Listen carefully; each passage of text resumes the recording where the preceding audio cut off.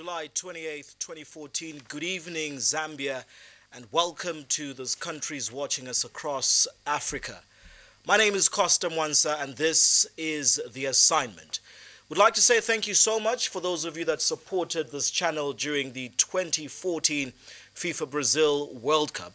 And during those times, there were a few Sundays for which we could not host this program. Thank you so much to the many texts, the Facebook ups, and indeed the tweets before tonight's interview. Alesa Alesa has become the most pronounced slogan in the Zambian political circles lately. The slogan has been synonymous with the United Party for National Development, who some feel have Zambia's messiah to solve the country's economic, political, and social woes. Could HH, as he is fondly known, be a figure not to ignore ahead of the 2016 general elections?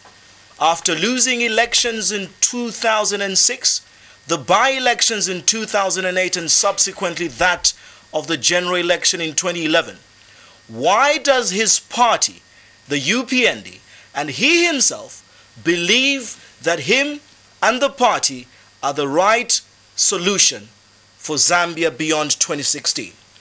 HH is my guest on The Assignment this evening. In the next 1.5 hours, we will be talking tough in questions and answers that many of you Zambians seek this evening. President Hichilema, good evening, and it's a pleasure to have you on the program. Costa, good evening, and good evening, viewers. I'm very, very grateful to be on your program. I haven't been here for a long time. Thank you so much. Yeah. For those watching across Africa, Botswana, Malawi, Ghana, Nigeria, yours is social media on Facebook. Our Facebook page is Ask Movie. My Twitter page is at Mwansa Costa. Those in Zambia, via all mobile networks, your SMS line is TAS space to 3322. First things first, I think after the 2011, general elections, many thought that probably you would go into some sort of reflection or be very much out of public life. But contrary has happened. I think you've been in the thick of things. Despite the fact that a number of your meetings have been affected, but you've been almost all over the country. Why? I think, Costa, the answer is quite simple and straightforward. The 2011 election basically was run on the basis of, particularly by the PF, on the basis of a menu of lies. Lies that obviously were never going to last.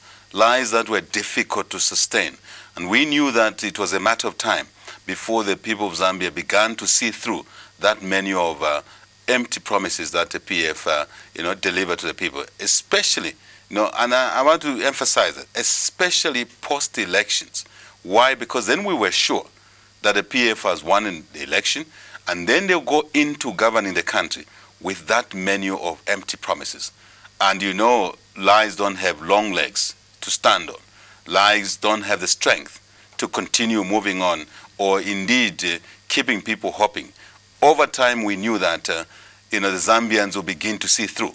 And it didn't even take long. But our responsibility, Costa, was to ensure that we made the Zambians constantly aware to keep checking this menu of commitments or if you like, promises that the PF made to the people of Zambia.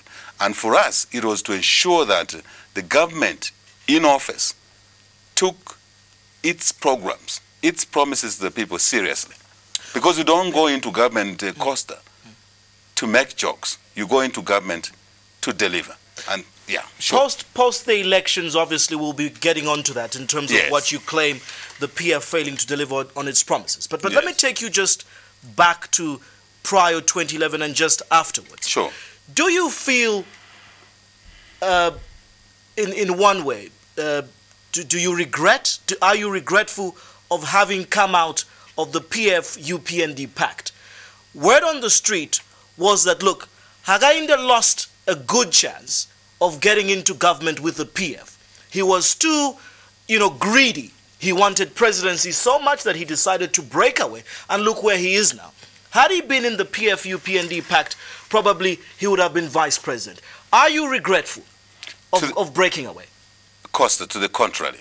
I think we're very pleased. God works in his own ways. Sometimes for us human, we may think those are strange ways.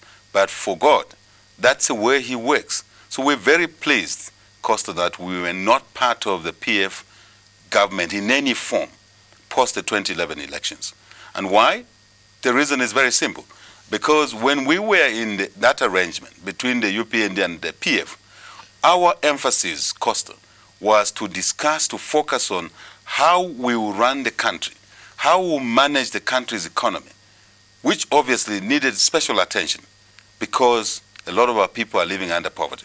And to us, that was what was extremely important, to discuss the economic as well as the social program that would offer to the people of Zambia, that would take the people out of the quagmire of poverty which they live under.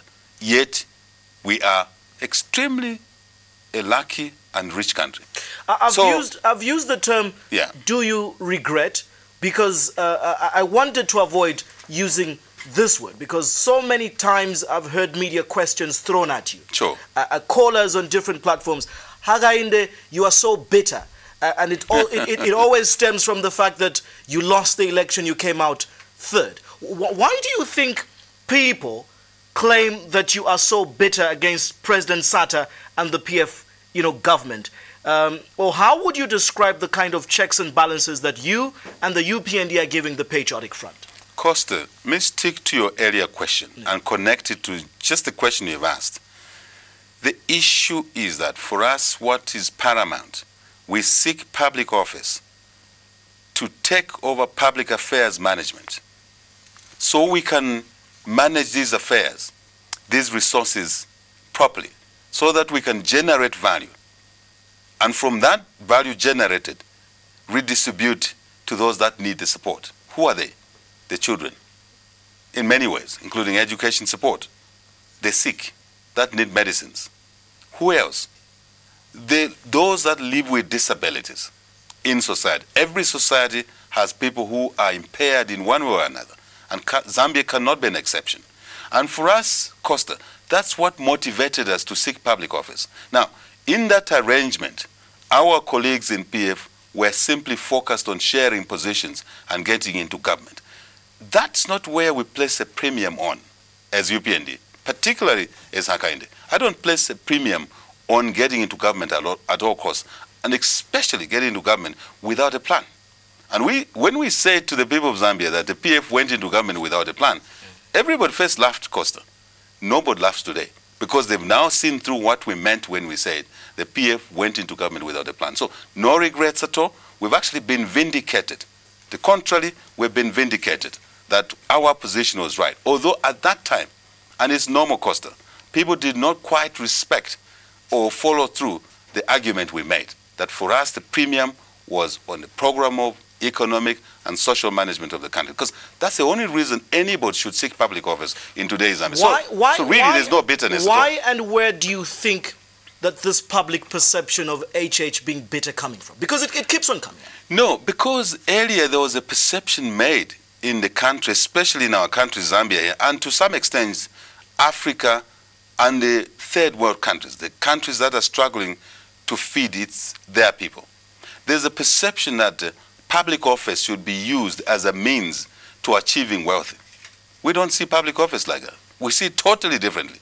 It's actually an obligation to serve the people based on the abilities, the skills, the knowledge, the experience. And I'm talking about relevant experience here, because in the past there have been arguments about negative experience of those that have lived off politics, those that have lived off taxpayers as a model, Costa, as a yardstick for why everybody seeks public office. We don't seek public office on the basis of that criteria. Absolutely no. And I think it took time for people to know that there's a group of people that are totally different. There's a group of people who think differently as to what public office means to them. And we now, over time, if I may say, assisted by the failures of the PF, people began to lend us an ear, or their ears. They began to lend us their attention to see that you don't seek public office so you can be better financially.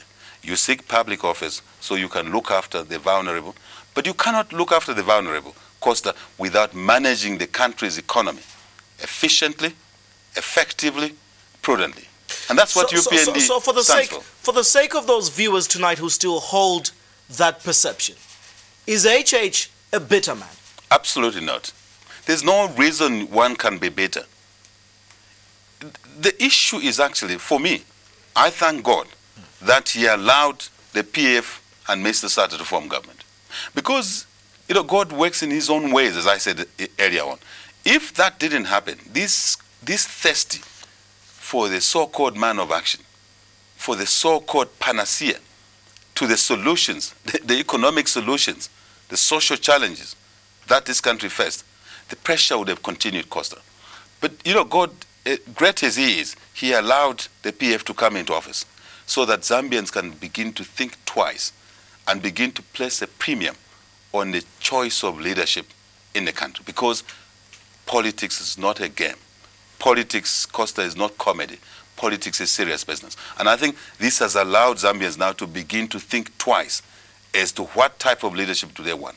Do they want to continue with those who see themselves as professional politicians and who live off politics, taxpayers' money, when there are no medicines in hospitals, when the children are not sitting on desks in schools, and yet these politicians are looking wealthier and affluent out of abusing taxpayers' money? That is not the issue. And I think now people have realized, hey, UPND and Hakainde had a point.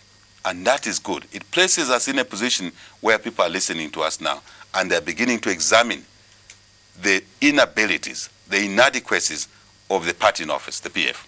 Like I said in my preamble, there's this slogan now, the Alesa, Alesa. Probably in reference to you. Have you kicked off an early campaign? Any decent political party, Costa, is in a campaign mood all the time. Why? Because, first, if it's post-elections, you must perform your functions of providing genuine, credible, intelligent checks and balances to make sure that the party in office doesn't go into office to sleep. The PF, as I said, went into office without a plan. And we were able to expose that. At a point when we started doing it, post the 2011 elections, people coined this issue of bitterness you're talking about. But over time, we began to show people, look at the price of millet, look at the cost of living. From the time the PF moved into office, a bag of millet, which is a staple food in our country, was 35 kwacha, basically 25 kg bag of millet.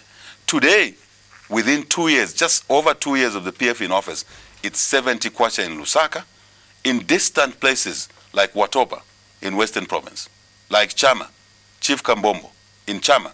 It's selling well over 90 kwacha, 95 kwacha. Now, this distinction, this change, this deterioration is causing a situation where people go to bed without decent meals in a day. So now it is our job to show. In a way, you agree that you've started an early campaign? As I said, or you're always on campaign? We're always on the campaign. It depends on what issues we're driving. If it's just post-elections, we will be driving issues that will hold the party in office accountable. And for us, we knew very, very clearly that because we had peeped inside the PF's thinking, and that there was actually nothing in terms of an economic and social program, we knew that within a short period of time, we will be able to demonstrate to the people of Zambia that they are worse off now than they were 2.5 years ago. And it didn't take too long.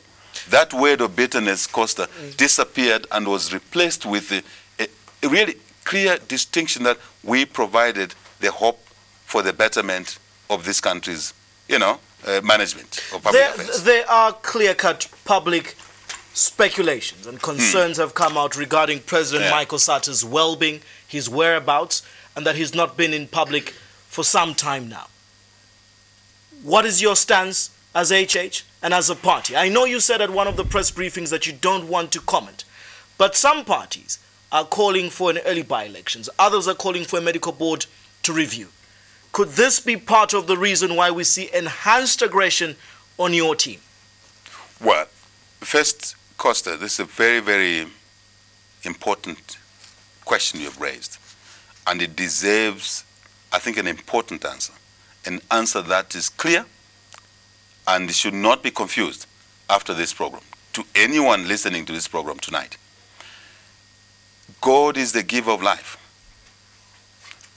All of us are alive because God has continued to give us life, and we must thank him for that. God is the one that at some point decides that we must go to another world, not here. Only God. No one is closer to God in that respect, in terms of taking a decision who lives on, who disappears. Now, Hakainde, UPND are not God. We're nowhere closer to God. And we will basically be dictated by the way things have happened generations after generations. So no one predicts anybody's death. No one equally should wish anyone dead. It is really the domain of our Maker, the great one up there. But the issue here is that there are some quarters that would like to taint UPND by locking UPND into a corner. That corner, and I want to call it a messy corner, that has been created by the lack of leadership in the PF. Today, Costa, in this country, there is no leadership. Absolutely no leadership under the PF government. And this is one example where the PF has failed to demonstrate leadership. Why do I say so? If, for example, we were in government as UPND and Hakainde was president of Zambia, God's will, courtesy of the people of Zambia. We always respect that. But President HH, I know we'll come to those things. And I'd want you to answer the questions as they come. And I will say it again. There are concerns, clear concerns. We in the media have not had a chance to talk to President Sata in a while. NAREP says, let's have an interim government. Others are calling for a medical board, and we're told even the parliament, the opposition MPs asked through Vice President Scott that they want to go to State House. Seriously, as one of the biggest opposition parties and one of the people who is considered a leading contender, this is an issue that honestly is on your mind. Absolutely. And Zambia walked that road in 2008, where we lost a president. Yes. So surely, what is the stance of the UPND and HH on this matter, that there are speculations regarding the president's whereabouts and his health? I know you've spoken about it diplomatically from a Christian and cultural background, but let's face facts. I was proceeding. I was proceeding.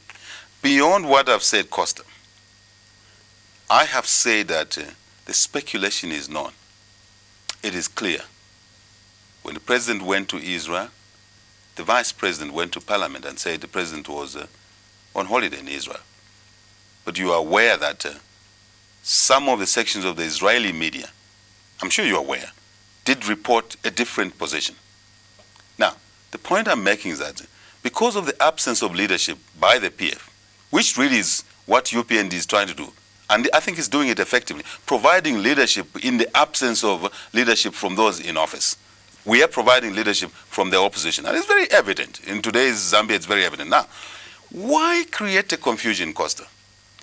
If we were in office, that's where I was going to, and Hakainde was president and fell ill, I expect my office, our office, an office for the people of Zambia, to simply say, HH is not well, and he's gone for medical treatment anywhere, or indeed here, or he's resting.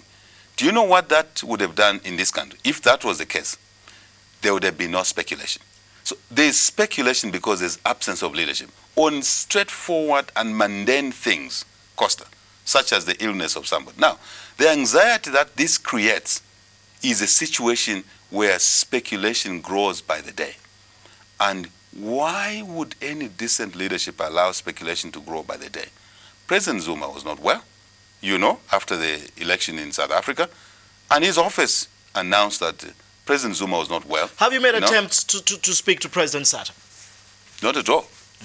This is not, because if I did, Costa, you know very well, I'll be misunderstood, deliberately misunderstood. So, you know, we're slightly smarter than a lot of people think. We stay away from those issues so that we do not get accused as usual. Are you not concerned about the state right now regarding these speculations? If there's the absence of leadership, no decent leader like ourselves who leads a party that is a party of choice in Zambia today would not be concerned. What should we do as a nation through the PF and the government? Because the president is still not seen. The PF, first and foremost, Costa, number one, should simply do what is normal.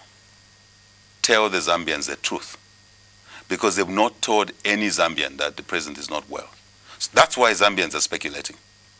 That's number one. And that's what I call leadership, if they came out clear on that matter. But who do you think in PF has got capacity to do that? At the moment, I don't see anybody. Secondly, there is a more serious concern, Costa. That is the gap in the leadership. When people have no medicines in hospitals, no one is able to really talk about how to deal with that inadequacy. When people have no clean water in our country to drink, when we control 40% of fresh water in this region, SADC, is in Zambia, but there's no clean drinking water, no one is talking about those issues. No one is talking about how to lower the cost of food, which is unaffordable to the majority of our people. We're concerned. And that's a greater concern. And that gap itself means that people are suffering when they should not suffer. Because the essence of leadership is to ameliorate, to reduce, to basically, if you like, help people get better in different areas. But there is no one doing that, Costa. That in the UPND is a worry for us. Really, what I can say is to challenge PF. You were seeking public office. You got public office. Apart from the you are fact not that you're using saying they need to come out and tell the truth, Yeah. Others are calling for a medical board to review. Others are calling for an interim, caretaker government. What is your take on this? This issue will take its course. I want to say to you, Costa, my young friend, this debate will take its natural course. It cannot be sustained. Lack of clarity cannot continue forever.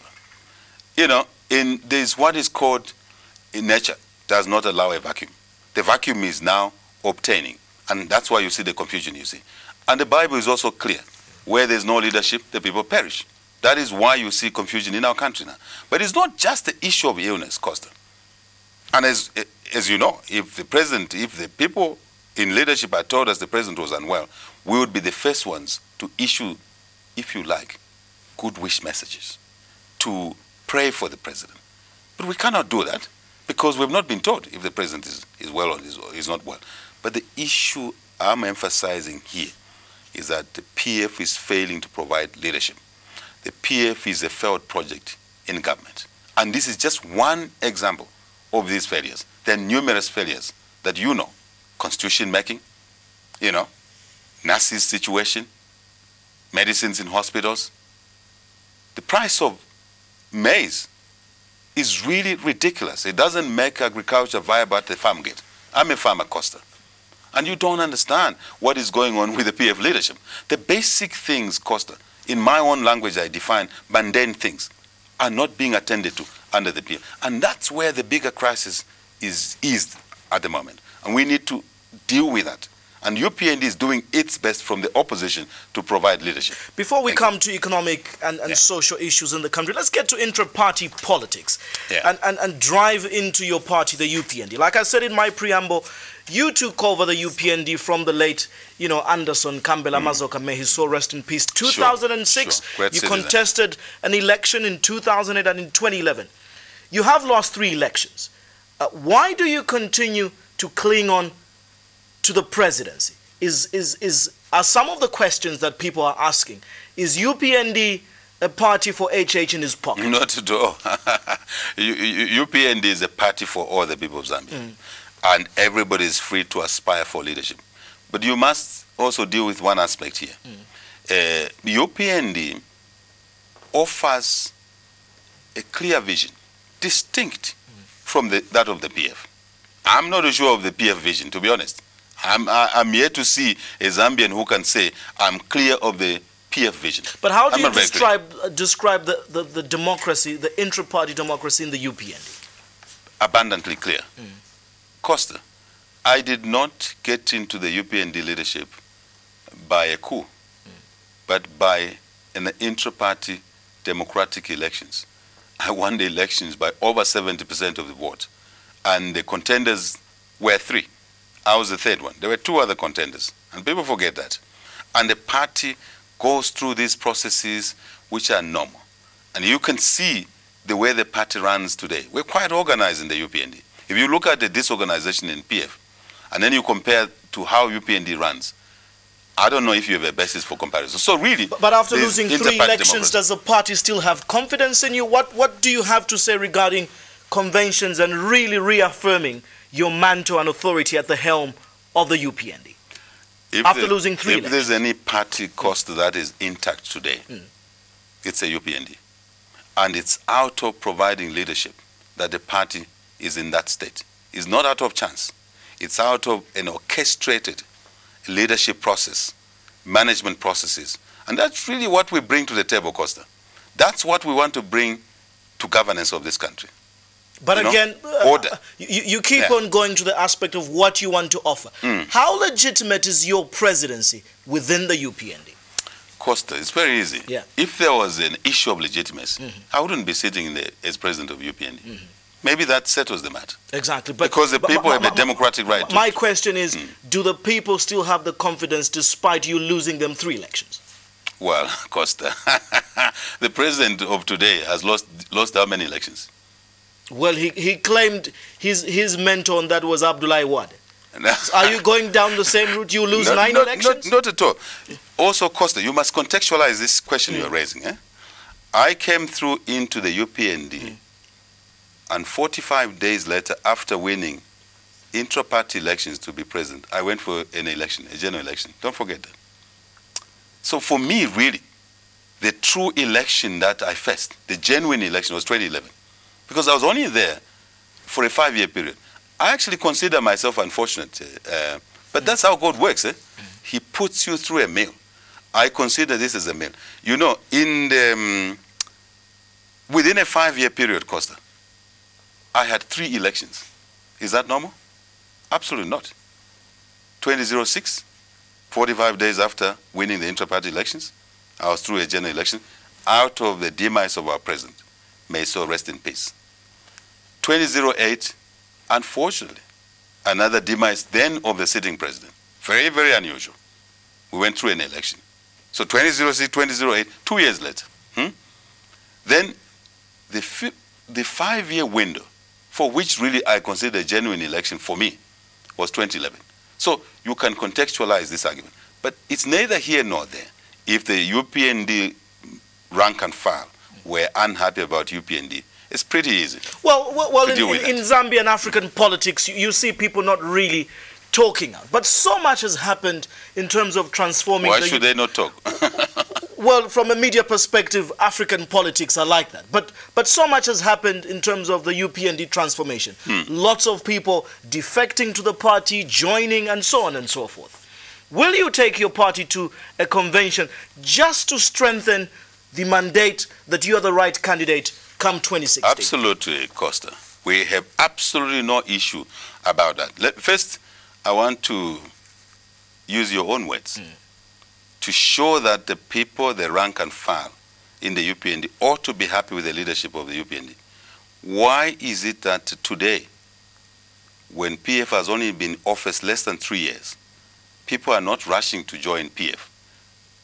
They are rushing to join UPND. UPND today is a part of choice.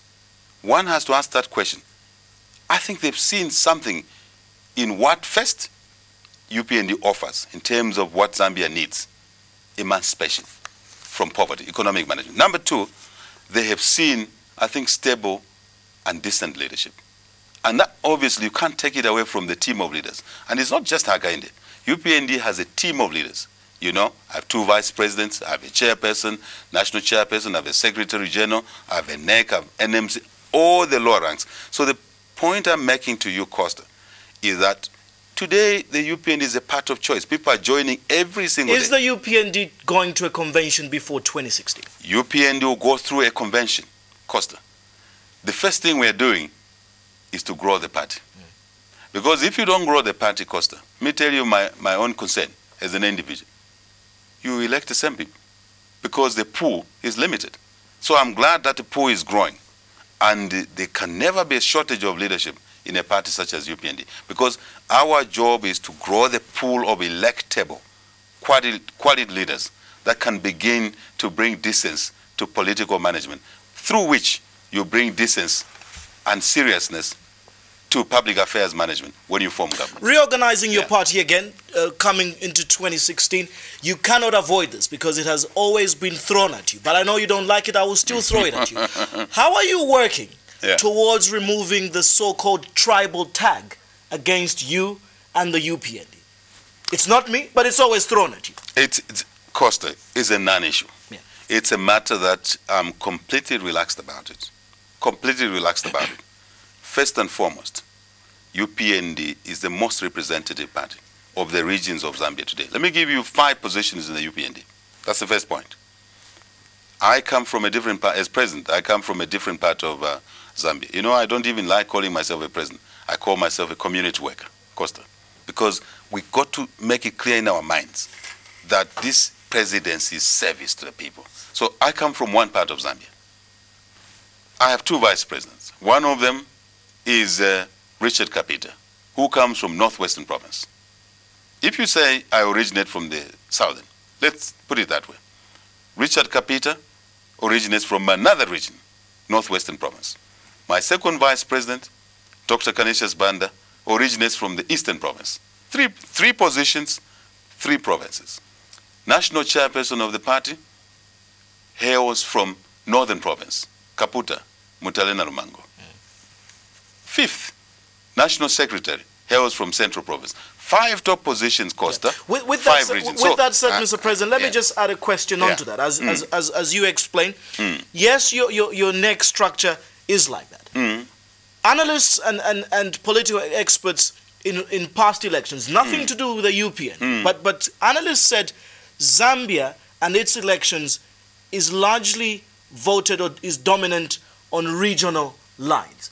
And so as experts and architects within political parties begin to plan, they know southern provinces are UPND dominated, area. So where do we have our inroads? And this is why I'm asking my question, how are you transforming the UPND to remove that tag and also for you to gain in areas that have been seemingly deemed non-UPND areas? For example, Luapula, Northern Province. How are you doing in those areas? Facts first matter, Costa, because you cannot argue with facts. That's why I'm giving you the structure of the leadership of our party. And we have national management committee members from all the provinces of Zambia. And I'm very proud community worker leading a team of the UPND leaders in this country. Extremely proud. Extremely proud. The second aspect I want to demonstrate to you is that UPND has councillors and members of parliament from all the provinces of Zambia. You can check the facts. We have councillors and MPs across the country. Thirdly, you have seen new members. Basically, we have pushed the doors of the UPND wider and wider to bring in people, to accommodate people who are coming in from Luapula. I'm sure you are aware. I don't want to mention names. But you've mentioned facts. Yeah. Would you agree to those analysts who say that voting, nothing again against the UPND, but in the last few elections, the voting pattern has been along regional lines? There was a perception, Costa, a wrong perception driven particularly by the PF, that regional vote is equivalent to delivery in government. We've broken that thinking. Because first, the PF assumed that a regional vote will allow them to deliver in government. They've fallen flat on that. Cannot be an issue anymore. And I think the facts are very clear. And today I've told many Zambians, and I've said it several times, that you cannot vote in somebody on the basis of ethnicity, on the basis of speaking a same language, because it doesn't equate to your welfare improving completely. Today I've said to people, there is no shop where the PF members, those who are shouting Pagwato, more money in the pocket, where they buy mealie, which is a lower price mealie, than the rest of citizens. Everyone buys mealie at an unaffordable price because of the poor agricultural policies of the PF. So what is now happening? Remember earlier I said that God is great. He allowed the PF with its extremism, its lies, its lack of a program of running a country to go into government. Maybe you may say with its appeal ethnic appeal. Remember that the Secretary General, Winter Kabimba of the PF, it's in black and white, in one of the post editions said the PF is the most tribal party. The PF is most indisciplined party. I think you are aware of that. The Secretary General says it.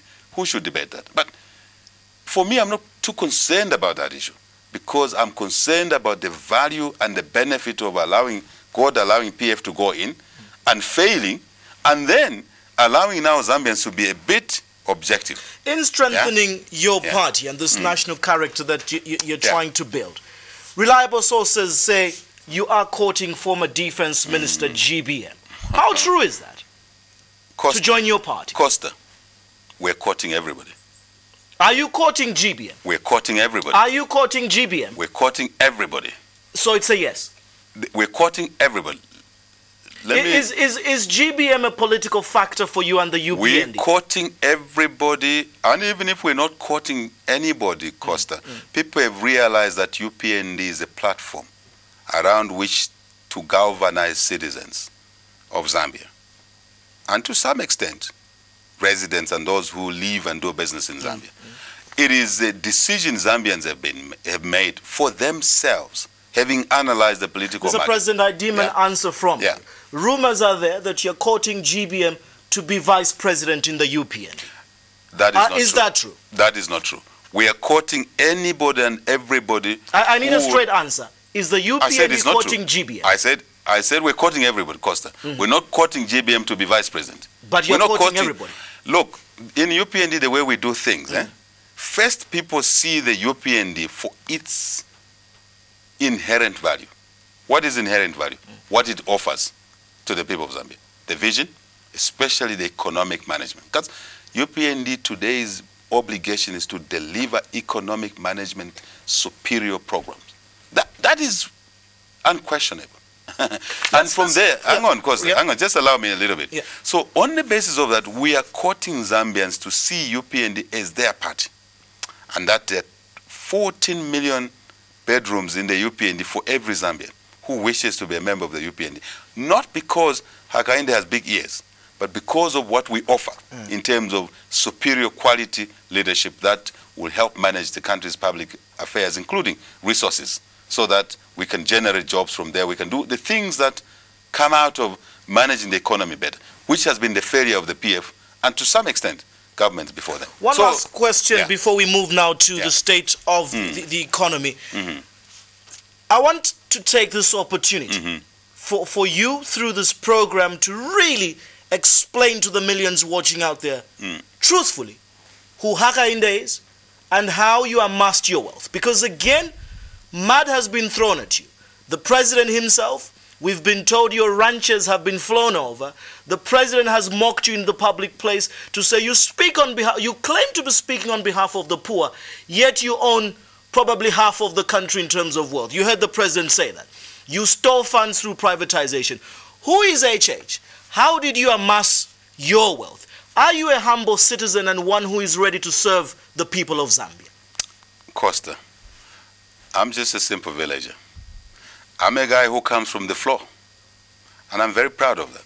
Every Zambian should be proud of their heritage. I come from the floor, went to a village school, Costa, and went to secondary school within the area where God chose that I be born. Very happy and proud of that. Every Zambian should be proud of their heritage. I've said that already. Because that's given by God. No one chooses which parents you should be born out of, which language you should speak. And there's no, by the way, Costa, there's no minority tribe in this country. There's no minority ethnic group. All of them are equal. And I emphasize this issue. So I then went, after my secondary school, Costa, all in public schools, no private school. By the way, before the school level, I was born in a grass-thatched house, not in a maternity wing of a hospital or a clinic. In a village, we drew water from a shallow well, walked to school, Costa, barefoot, basically, walked to school. And this is the reason why I'm very passionate about education, so that no other children, whether they're orphans or not, should go through what we went through. Costa, I went to University of Zambia to study economics and business on a government scholarship. Hey, who are we that we seek public office and are not willing to offer education to that child from a compound, or that child who is a double orphan, mother and father are dead? Who are we?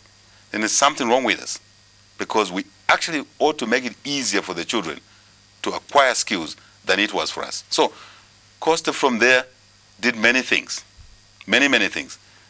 I bought my first plot, Costa, to construct a house which I could afford at the time, not far from where we're seated, Kalingalinga. You know where Kalingalinga is? Very near your studio here. My second salary, I bought a plot. I could not afford a bricklayer with a team of builders or helpers. I was, in Zambia we call it Daka boy. I was the one pushing the wheelbarrow.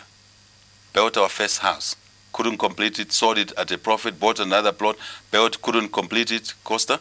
And then I was innovative. Entrepreneurship comes from our heritage, cattle keeping. You can say I was born in a cattle kraal. And I think that's where the business training came from. Later on, it was just to add on. Costa, from there on, I couldn't complete this house. By the way, when I was building Kalingalinga, my fellow classmates from university were laughing at me that I was building a house in the compound. I didn't see why anybody would laugh at me, because I was building a house. They weren't. I was already better. And I had nothing to lose. So this culture, Costa, where people place themselves where they don't belong, is actually wrong. So I went to a company then, those days, and I told them I was going out for studies for a couple of years in Europe, in UK to be specific. And I said to the guys, look, I can't complete this house.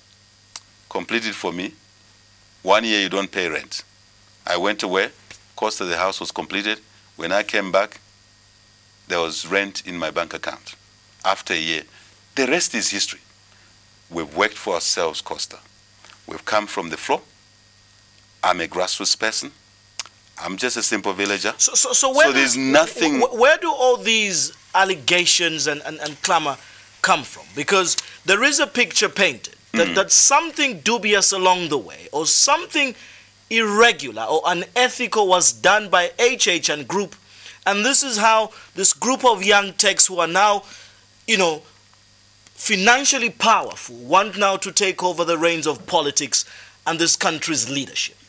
There's still that gray area that even the likes of the president say, can he explain just how he's one of the top rich guys in this country with ranches that are always flown over to show as an example to the Zambians? Costa, our situation, my situation must be used positively. It must not be used to ridicule Hakainde. First, the president was out of order, and I challenged him that I'm not a thief. I have no thieving mind in my blood, or thread or iota of a thieving culture in my blood. I challenged the president. I said, Mr. President, if you have a thieving culture, I don't have. And you know this president we're talking about. If I had stolen anything, the other time he said I stole cattle, and I simply said to him, Mr. President, cattle are not like rats. Cattle have owners, right? Human beings who own them. If you steal cattle, you get arrested. In the event you think I stole cattle, why? You are the president. Why don't you instruct the police, since you love arresting me? To settle this matter for the sake of the millions watching. Yes. Again, I want to take this opportunity for you to explain to them, who are you and this wealth? How has it come off? Would you declare tonight to the Zambians who say, this is what I own and this is how I've owned it? Well, look, first, the president was being malicious, to be honest. He was abusing a citizen called Hakainde.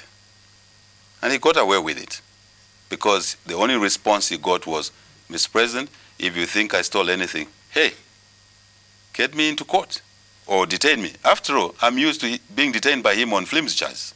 He didn't detain me on that. I can assure you, if I had stolen anything, Costa, I wouldn't be talking to you tonight in this studio. I'll be languishing in cells.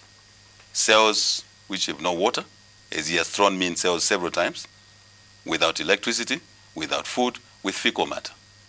But that's a by the way issue. This is the stench in African politics we want to get rid of. to use the president to demean citizens who actually should be used as good examples to motivate the young people. This is what we would like to do, to take out this vindictiveness, to draw the line, to say this is not how you run a country when you are given an opportunity to do that. You should actually try and manage the country differently.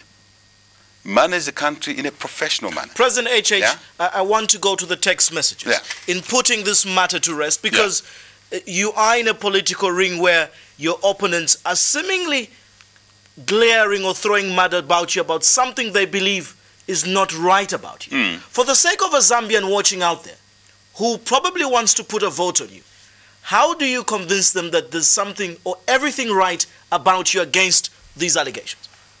Costa, the easiest way is to say, if I was a thief under this president leader,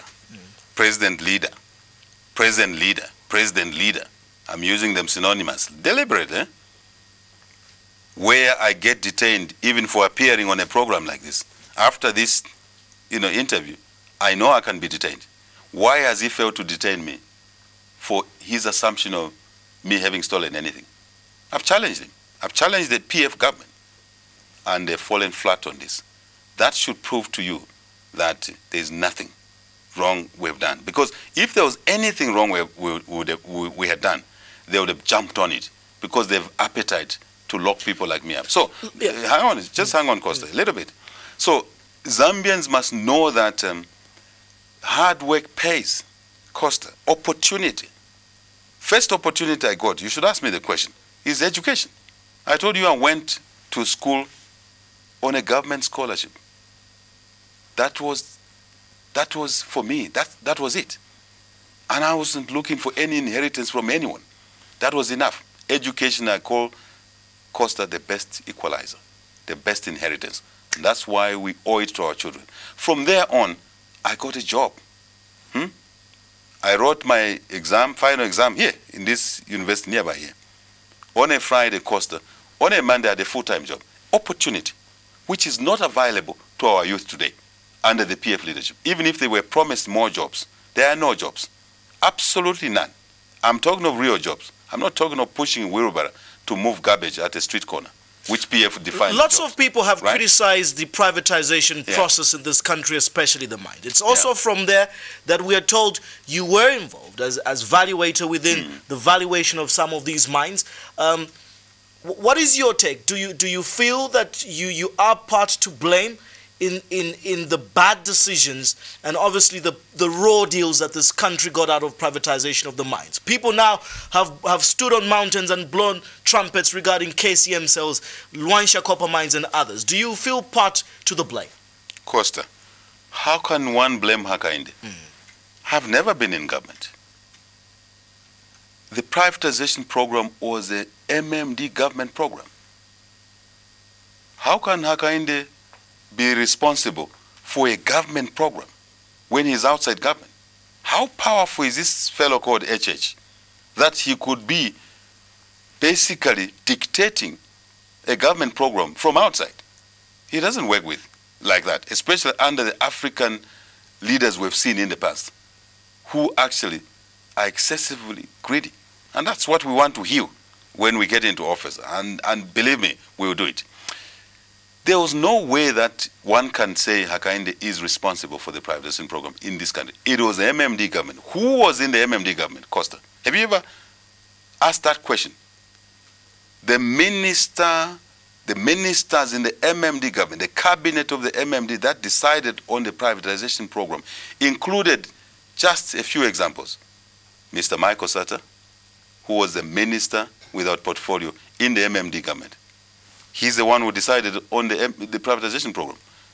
Next, then Minister of Agriculture. Who is it? Dr. Guy Scott, who is today the Vice President of Zambia.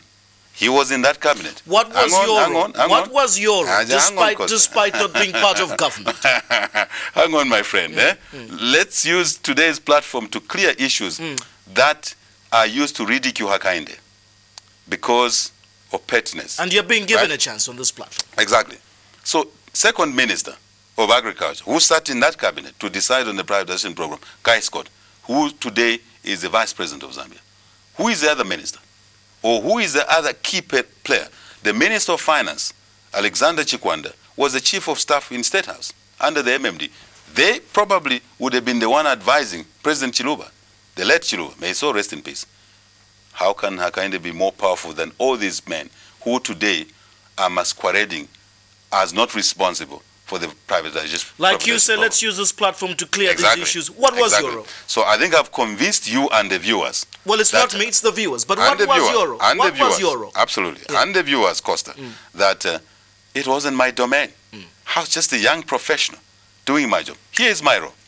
I ran a firm called Coopers & Lybrand, international firm of basically advisors.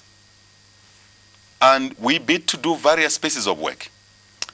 Sometimes for clients, sometimes for whoever wanted. For example, Costa, if you are selling your house or you're selling your farm and you come to Hakainde to say, Hakainde, I want your firm to bid so that you can do me an asset verification.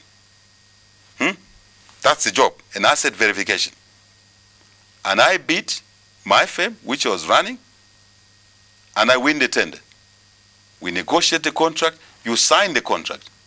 In that contract includes deliverables that I'll do an asset verification for you. That's what I'm trained to do. I'm proud of that. Then you agree the fees.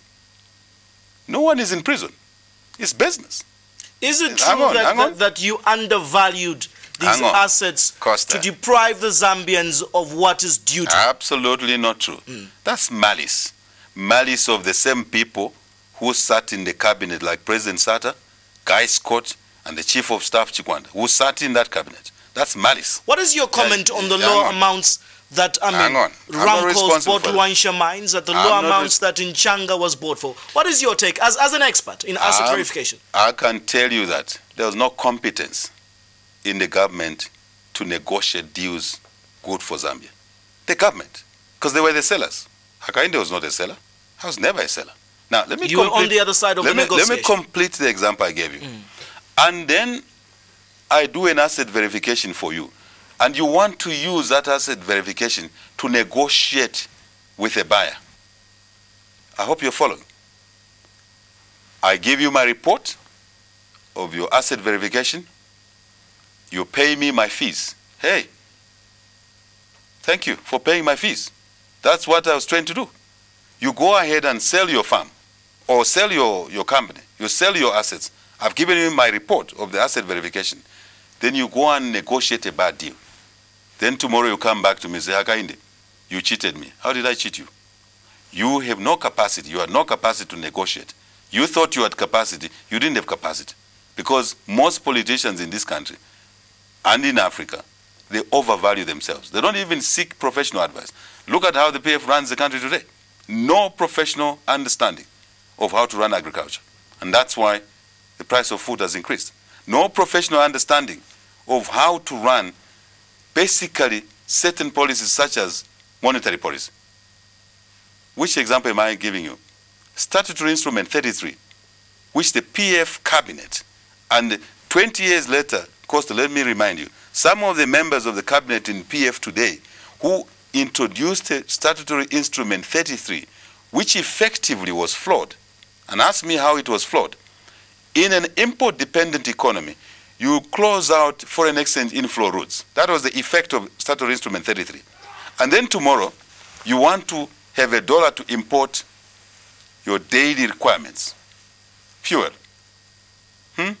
machinery, tractor. What do? You kill the kwacha, you kill the currency. You damage basically the economy. And you are told, then you don't listen. This is what's happening in the PF today. And this is what UPND wants to fix. They want to, now, the point I've given you, the example I've given you, Costa, I have demonstrated to you today that it was never in my remit. It was never my power to privatize anything. By the way, I did not value any mine. Is Hakainde coming to the people of Zambia a clean man? Absolutely. And people have now understood that a lot of mud was thrown at Hakainde. Costa. And Hakainde had no opportunity to basically explain himself. And I'm very grateful that you are asking these questions over and over. And Zambians have now basically made a judgment that Hakainde is a humble creature who first worked for himself. And that's the way I view public office, Costa. First work for yourself and your children, so that when you come to seek public office, you can now work for the children of the 14 million Zambians.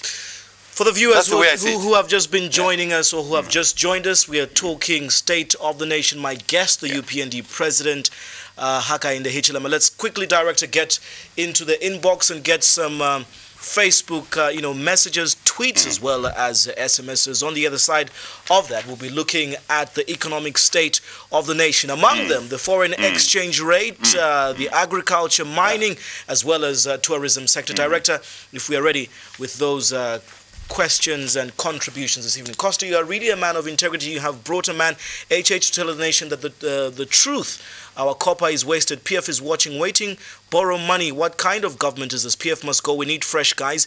Mujende in Livingston. HH, what are your plans for retirees? Don't talk about the past. 2016 is yours. That is FO in Ndola. Mr. HH is president in waiting 2016. What plans do you have for council employees who are on the government of the Republic of Zambia grant for salaries, unlike teachers on GRZ payroll for 50 years? If voted into power, what good things are you promising the unemployed Zambian youth? What is your position on the recently employed youth in Western Province and the 500 plus fired nurses in Lusaka and Livingston? Do you support salary increment for MPs? What is your plan on education once in government? We are tired of lies. Please save us, HH. We are behind you, Alesa. I think that is merely a comment. Hope HH means hospitals and happiness, not hunger and humiliation. Wish you good luck. Mr. President, you are the man of the moment. Save us from this corrupt PF. That is from Proud. I'm sure that is from Garden Compound. Mr. President, as much as most of us are behind you, what plans do you have for the youth in terms of employment? And now that everyone is looking for job experience, where do we get it if we are not employed? That is coming through from CS. Mr. President, comment on MPs advocating for high perks, and how do you intend to deal with unemployment and the wage freeze? What is your view on the Barotse Agreement? Are you going to let Western Province secede? Mr. HH, how are you going to handle labor matters because there is too much corruption in labor office? Zambians are just working for Indians with low salaries. Director, let's get two more. Mr. President, looking good. What will your party do to address the impasse surrounding our constitution-making process? That is PP Chilulu in Lusaka. Let's get one more. HH, comment on the PF government. They have allegedly installed Kabila Moses as Chief Kasoma Bangwell instead of. Let's get that last one on the chieftain's installation, Director, if we may. Are we able to get that? Yeah. What is your comment on Chitimukulu impasse? That is DK in Kitwe. I think there was another one on Moses something. Yeah, I've taken note of it. There are quite a number of SMSs yes. Here, others on the Constitution, and so on and so forth. What I would want us to do is you quickly respond to most of these so that I can zero in my interview into the direction where we want to take it from the economic state of the nation. So quickly we can answer the viewers this evening. I will get some, Costa. Let me start from bottom up. Last in, first out principle. Chitimukulu impasse. We have said it very clearly. We in the UPND recognize Mr. Sosala as a duly elected Paramount Chief Chitimukulu of our Bemba people in northern Zambia. We've said it very, very clearly once, twice, 3, 4, 5 times. And we say it again. We as a policy in UPND will not interfere with the selection process of the chiefs or indeed headmen. I hope, Costa, you are aware that I'm a headman, a senior headman for that matter, in the village. Because that's a domain of the traditional leadership. And in this case, Bashiru Bemba made their decision. And the present government, the PF government, and Mr. Sada, who should understand these issues more than many of us, should not interfere in this process. And I think we will want to see as UPND traditional leaders as partners in development, to work with them genuinely, let whoever they select to be the chief, and the government's job for us in the UPND is to accept and work with such a chief. Otherwise, it becomes a problem, as it is, where the PF is ridiculing chiefs. There's an issue of Chief Kasoma. I think these are tied in. I mean, why would you install one chief, the other one you are rejecting? Where do you get the power to do that? These chiefs are born chiefs. We seek leadership through elections. Them is hereditary, different. Just as a follow-up, yes. On the issue of chiefs, Yes. Again, we don't know how true this is, but Yes. on the road to making of the Constitution, there Yes. was an issue raised that the powers vested in the chiefs over traditional land was being taken away from them. Your take? I think the Constitution, Costa, should deal with those issues. For us in UPND, and I want to take this opportunity to answer these questions, applying the UPND views and policies. And I think that's the best way of dealing with them, because trying to follow what PF does, one will just get more confused. So the issue here is that land ought to be available to Zambian citizens, and to be available in a proper manner, properly zoned for development, residential, commercial, farming, etc., etc. Let's take more questions from the SMS. So the Constitution should deal with this matter. Thank you. Let's take more. Now, more there was an issue on the Constitution, what UPND will do. UPND position is that the Constitution has been debated sufficiently.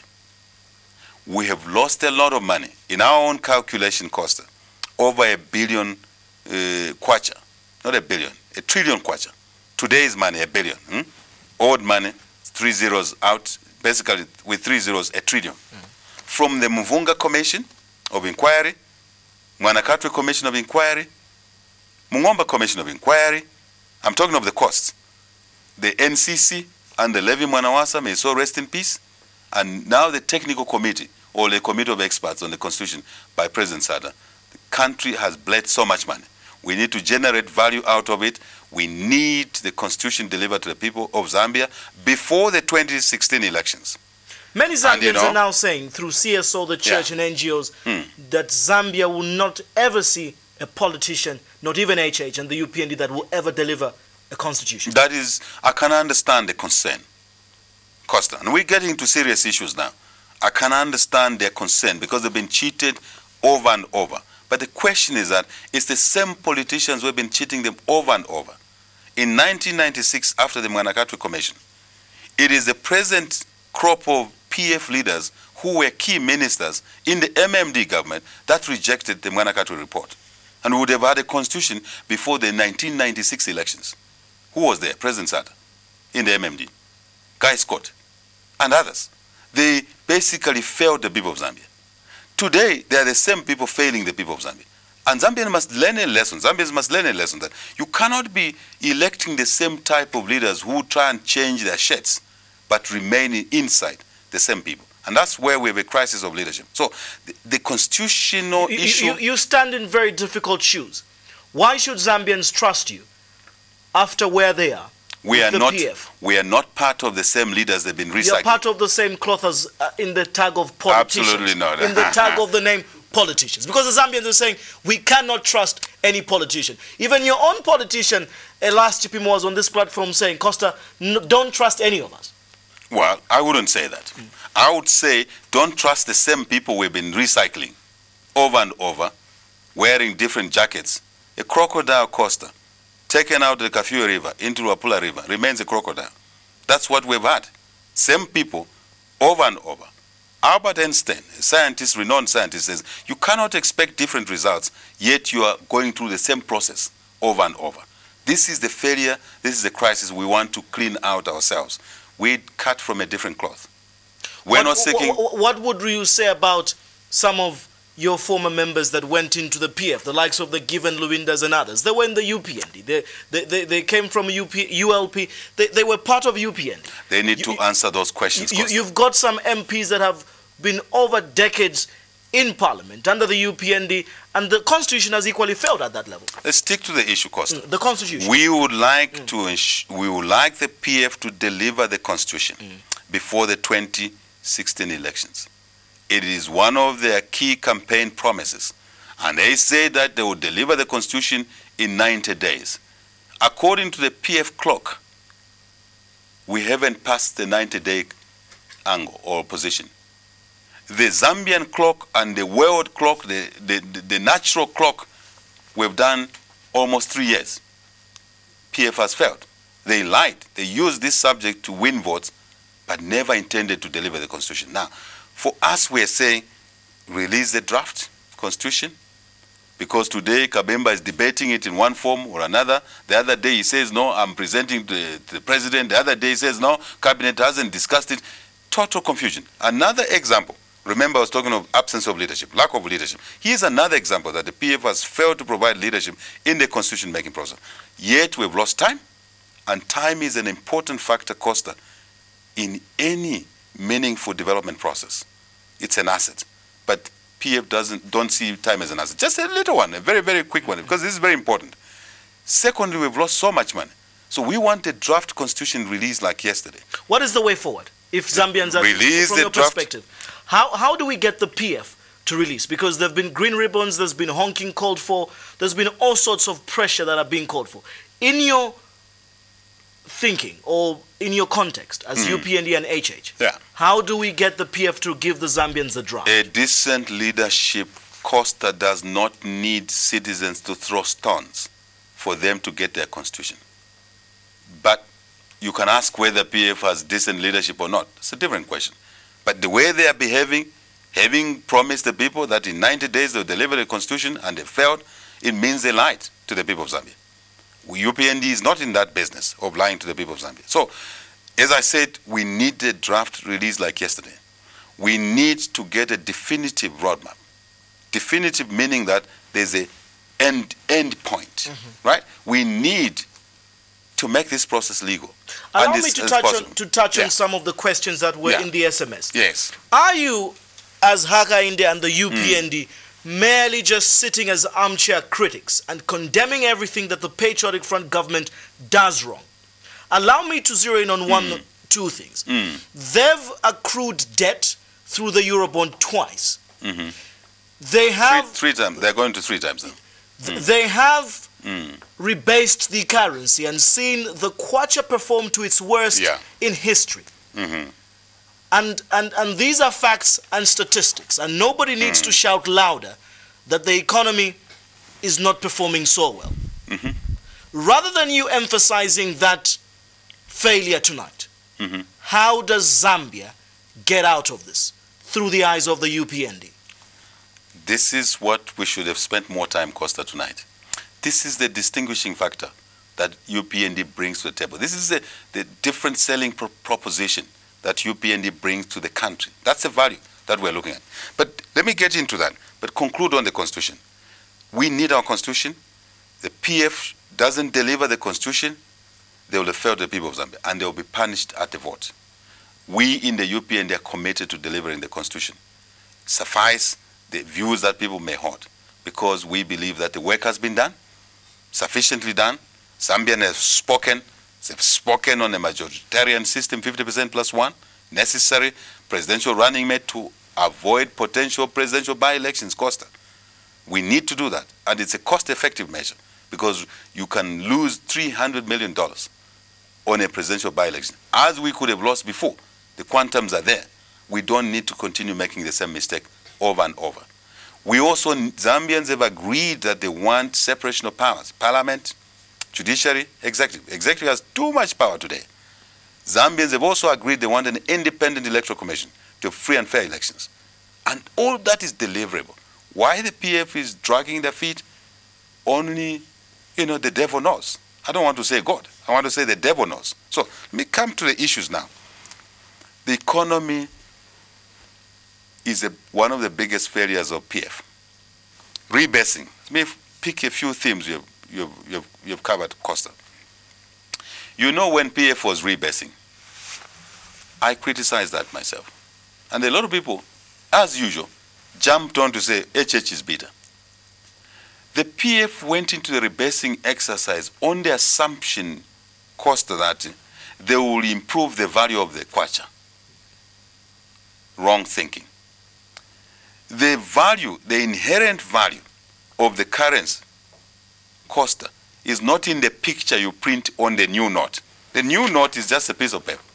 Currency, Costa, is just a piece of paper like this, which you print, coat of arms this side, something else, and then you put a value, 100 kwacha. That's not the value. The value lies, the intrinsic value lies in the performance of the economy. And again, that's what PF failed to understand.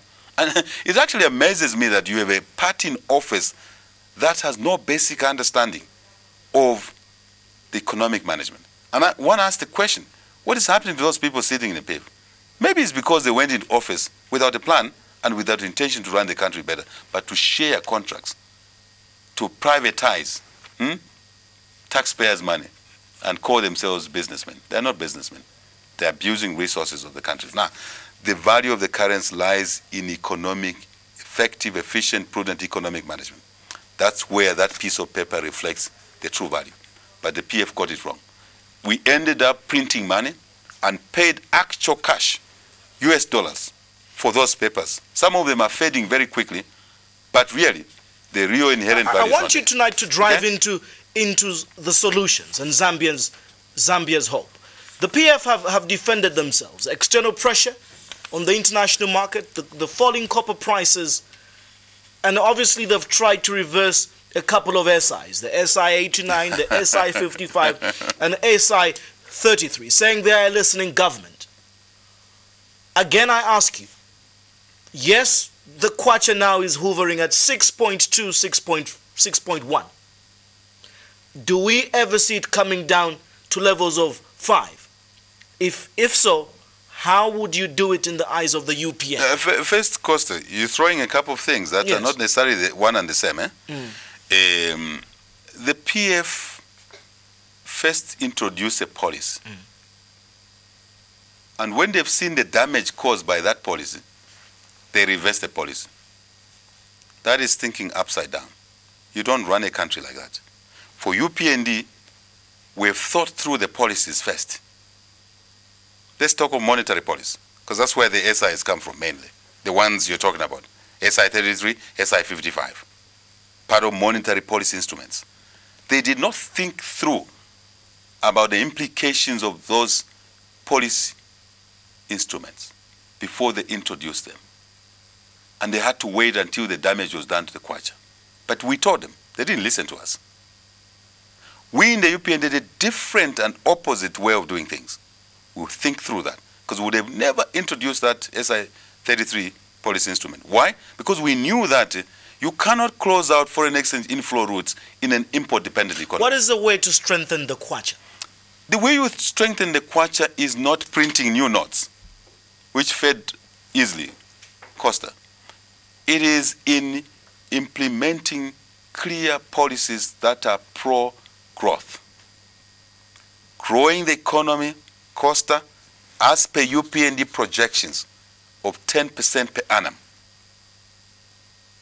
That's where you would increase economic activity. So let me give you, at this point, 4 anchors of the UPND policies. Maybe that's how we should answer your myriad of questions. I call them myriad of questions because you are throwing quite a number at the same time, some of them not meaning the same. UPND's main thrust is effective, efficient, prudent economic management. That's what distinguishes us from PF. Thinking through with a clear vision, dropping that vision into policies. Dropping the policies, 3rd level now. Vision, number 1. 2, policies, number 3, into clear instruments. Some of them are legal framework. Some of them are specific measures, such as, for example, in this case, we will have a specific intervention in the area of monetary policy that will basically stabilize interest rates, Costa, to make the price of a commodity called money affordable to businesses. Not to cut you short, Right? others would argue and say, HH, you're talking about your wishes and wants. They want to hear the specifics of the hows. That's what I'm saying. Because even with your critics onto the PF, everybody criticizes them to say they didn't know that they were in for. They have also admitted that the problems are more than they anticipated. Without your experience, because you're saying you have had no experience of being into government, what makes you so sure that you would turn this We economy have around? the experience. First, we have the right training, Costa. Let's start from there. You cannot train a guy to understand the economy like the present-day president. You cannot train him because he hasn't got the necessary background. We have that background. What about his cabinet, his advisors? Hey, Costa, if a president blames the Commissioner General of ZRA for introducing a particular statutory instrument, yet you know that the creation of statutory instrument, that it goes to cabinet first. Who is the chairman of cabinet? It's the president. How did the president allow the wrong instruments to come through? Because he didn't understand. If he understood, which I know he doesn't understand, if he understood, then he was sleeping on duty. You cannot be a chief executive of a country and you're sleeping on duty. This is the failure we have. So first is the education, Costa, the right education.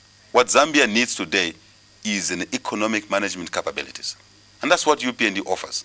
It's not just for cabinet.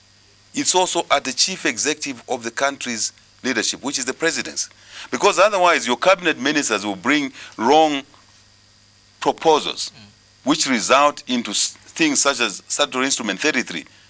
And then because you don't understand, as president, you sign them off or you authorize them as chairman of cabinet, and when the citizens now pay the price of the importers in Commerce market, Zambians who live off trading and now have to raise more kwacha to buy the same quantity of goods to sell to feed their children because they have no jobs, they now have basically to lose money. So that we cover track on so many issues. Yes. I know you're saying I'm throwing a myriad of issues, but let me put it like this again. On the issue of the exchange rate, when it hit high, almost over 30%. Part of the interventions that government took through Minister Chikwanda were obviously to reverse these two SIs that I talk about, the 55 and the 33.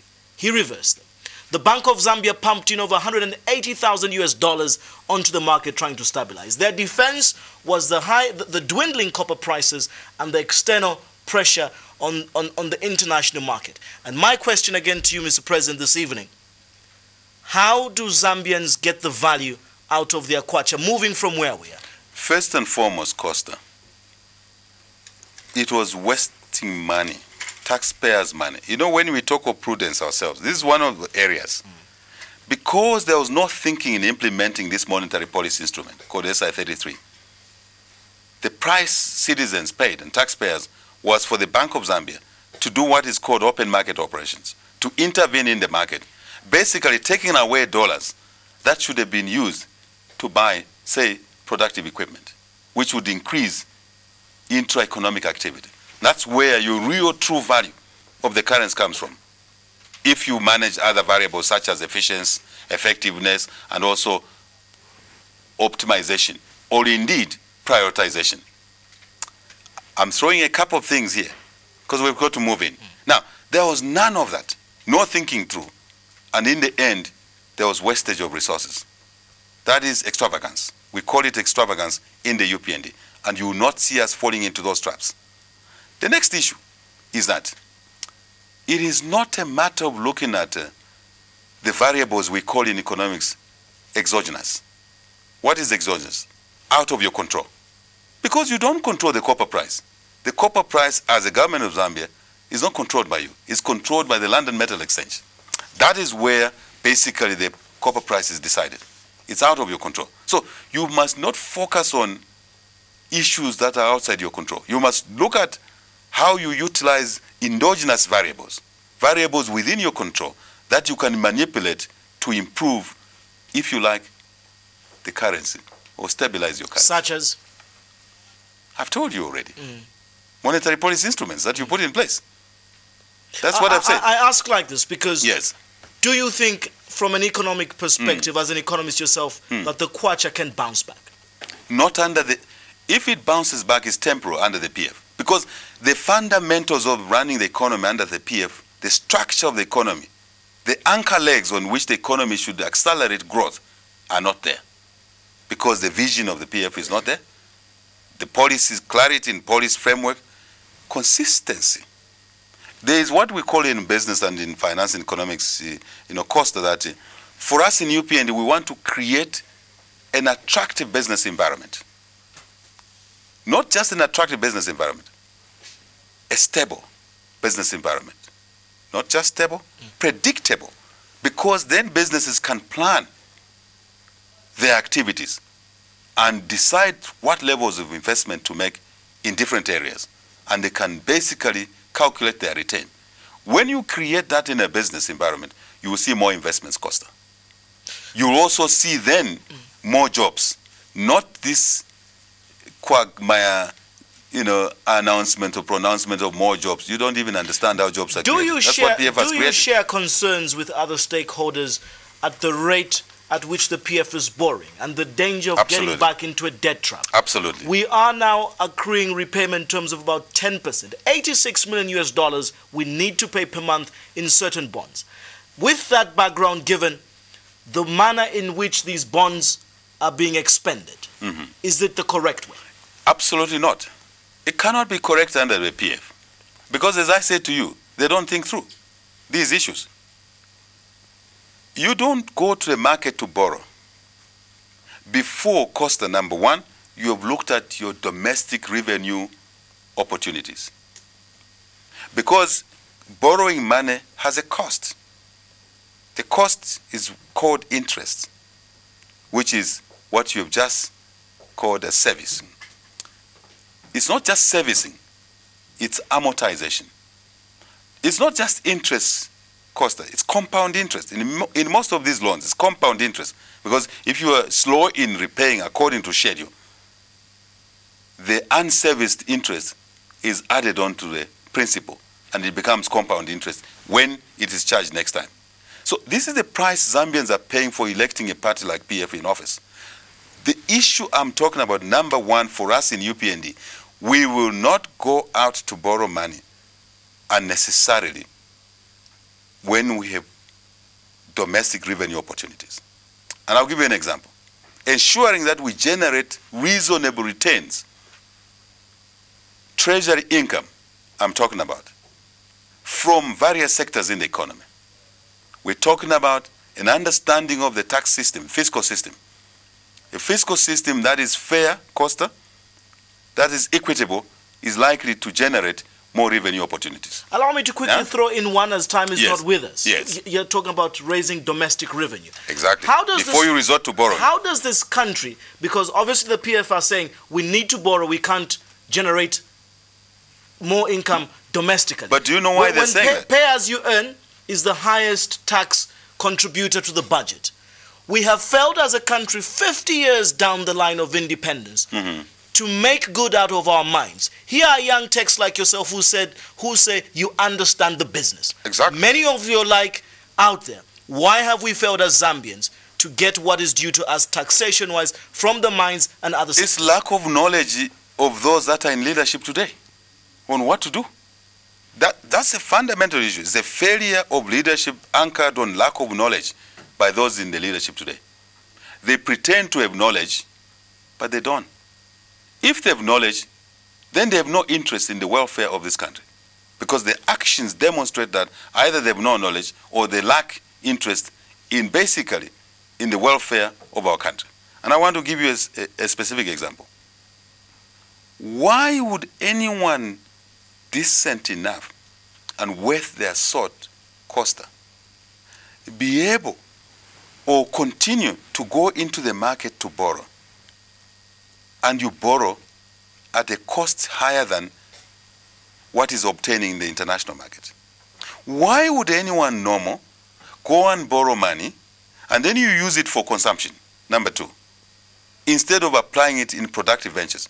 Because if you use it for consumption, as the PF is doing, by and large, or inefficient investment, and I'll come to that third level, you are impairing your chances of repaying that loan. What is impairing? you're actually making it more difficult for you to service, to interest pay, and to amortize. Where should they have plowed it? In productive areas. Most of that money of the Eurobond, 750 million Eurobond, first and foremost, cost, let me give you an analysis of really the mediocrity in the PF leadership, which is costing citizens dearly. You go and borrow $750 million Eurobond.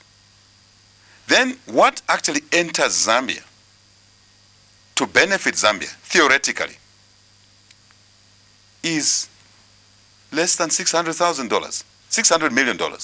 Why? $150 million disappears in legal fees, extravagant legal fees. You can argue that maybe they are corruptly, granted in terms of legal service providers. Not the legal service provider, but those who grant the services, who buy the services. Legal fees, treasury fees, Now, as a few examples. So the net position of the $750 million Eurobond that is received in this country is less than 600 million. Already you have lost that value, but you are supposed to pay interest on the cover value. I don't want to complicate the language to the listeners. The cover value being of the loan of Eurobond being $750 million. But really, because of the way the loan is acquired by unprofessional or uninterested people, those in the PF today, Zambia receives less. You have already received less, Costa.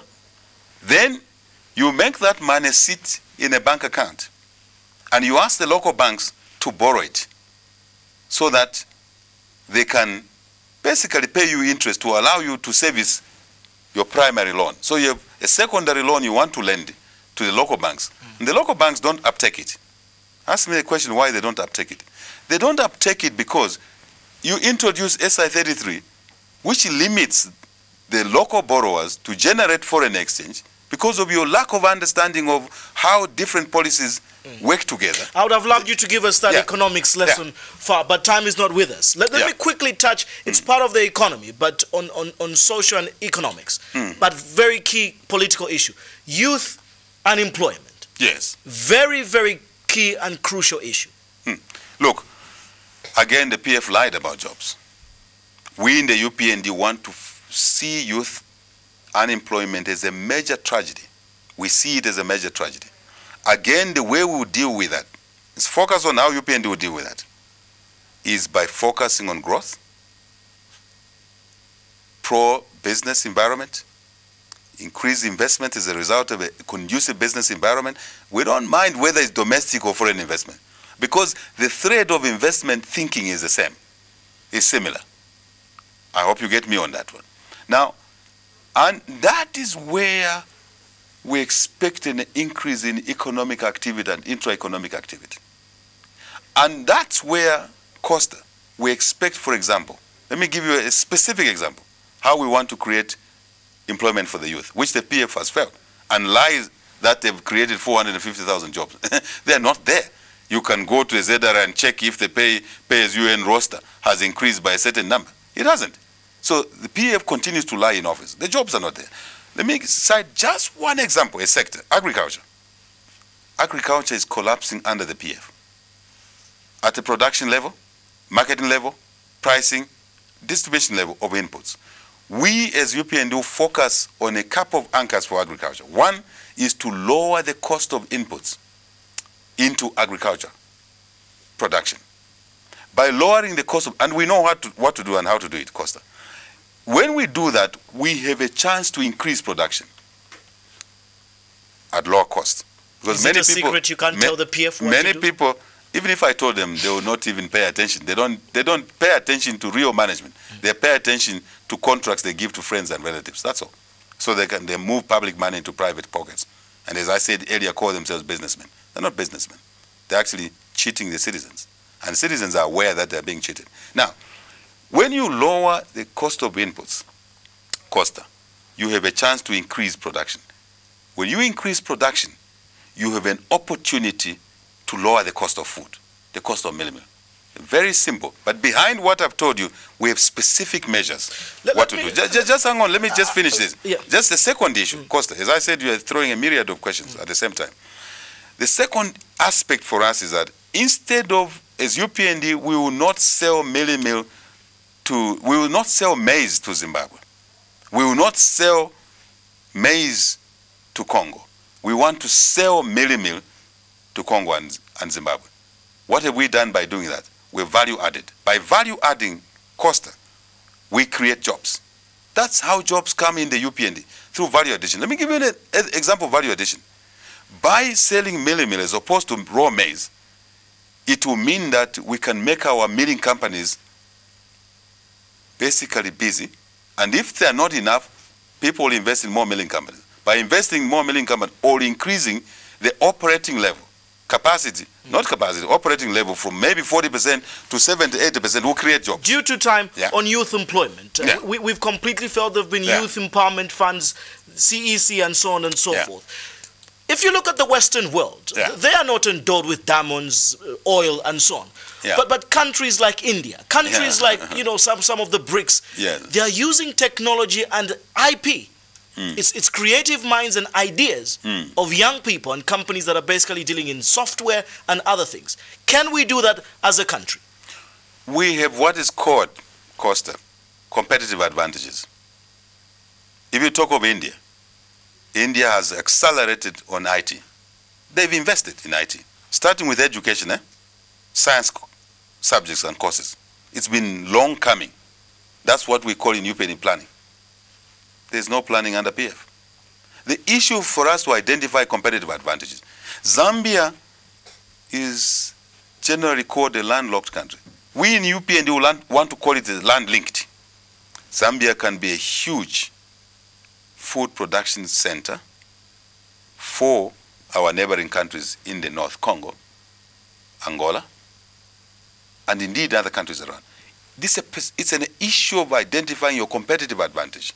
It may not just be IT. Yes, you need IT as an application, even in farming.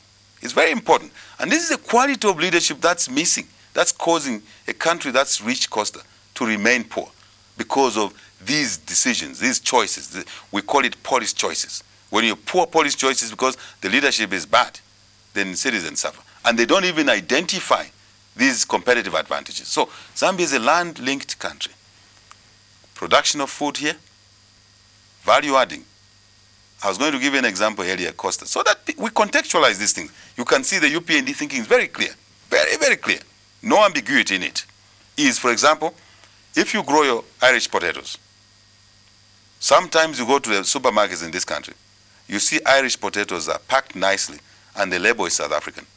The Irish potato produced in Zambia, grown in Zambia, is shipped out of Zambia, gets cleaned in some cleaning factories in South Africa, comes back in our retail shops here with a label.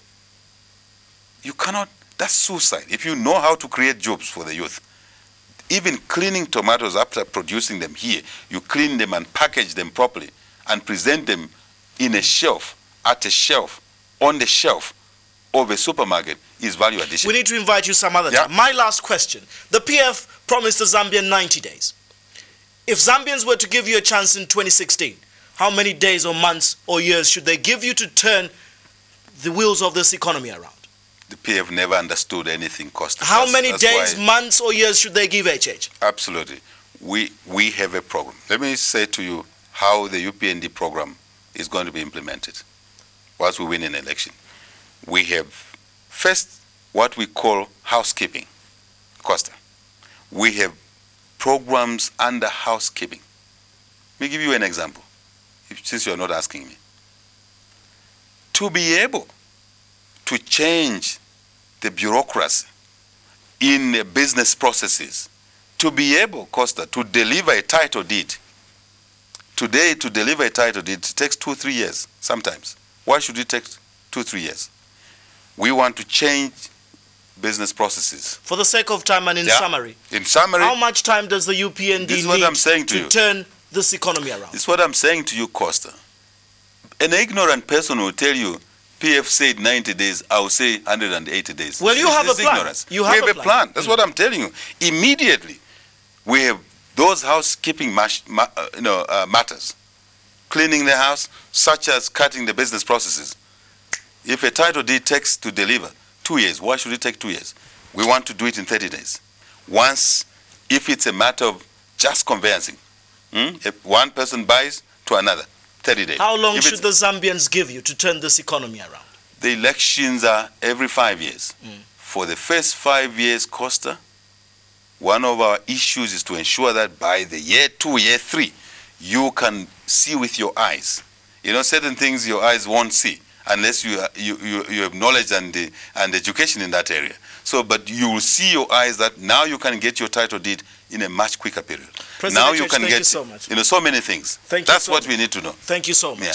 My guest has been the UPND President, Hakainde Hichilema. So much to cover. We apologize for not getting the so many texts, tweets, and Facebook messages. Be assured that in the near future we'll have such a discussion. Thank you so much for coming through. Appreciate it. And obviously to those who did text in from across, Zambia, and those who posted via Africa, we're so glad for the feedback and indeed both the good and the bad that is said about this program. Good evening, and we'll see you next week. Good night.